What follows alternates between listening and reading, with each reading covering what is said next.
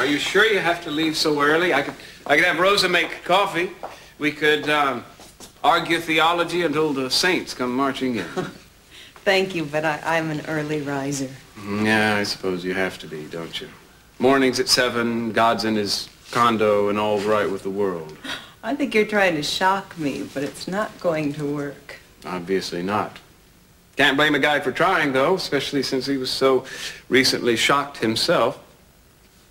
I do apologize for that. But it turned out to be a very charming evening. Charming, yes. A little traumatic for some of us. At least you have a sense of humor about it. Well, you're not so bad yourself. I think that you recovered very nicely after you found out about me. Well, my mother was a woman of relentless poise. She always taught me to, no matter what the crisis, to stick in my thumb and pull out a plum. I owe it all to her. I think that's a great philosophy. You think there's any chance we'll see each other again? I hope so. Well, you're just being polite, but I'm really quite serious. I think it'd be nice if we got together again sometime. If you promise not to try to convert me.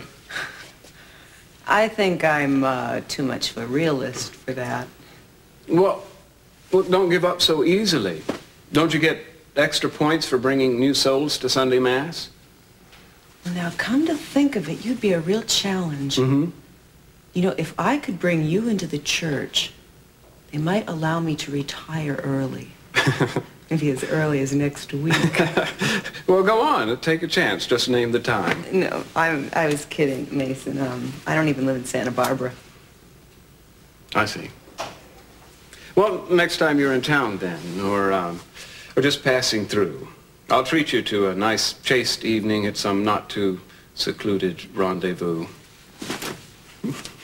You know how to reach me if the mood strikes you. Thank you for tonight. Oh, thank you. I wouldn't have missed it for anything. Oh, good night, Mason.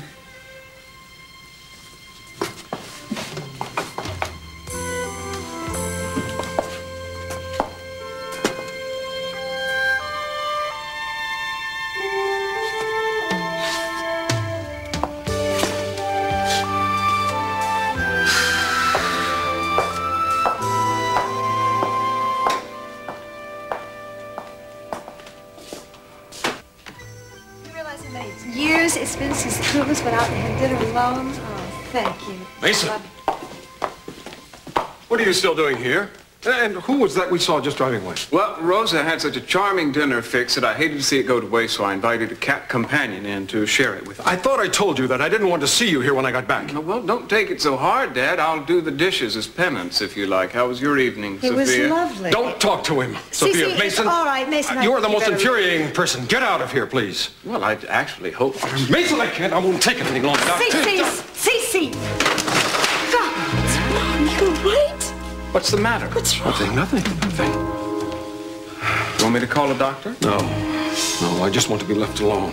You sure you're all right? Do you want me to be with you? Do you want me to call I need Rosa? to go upstairs and rest. I'll call Rosa. No, I want to be left alone.